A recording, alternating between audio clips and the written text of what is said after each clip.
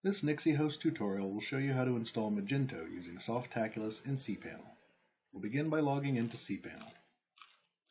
Scroll down to the Software section and click Softaculous Apps Installer. Select the ecommerce category on the left-hand side of the page. You'll find Magento in the list below.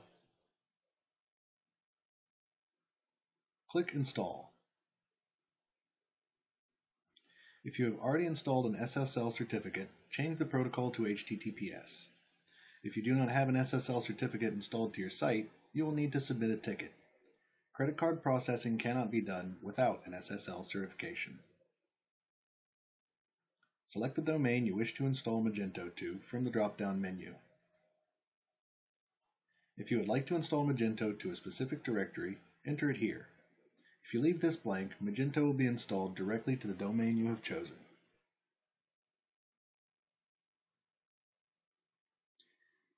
Enter an administrative username and password, as well as a first and last name and an email address.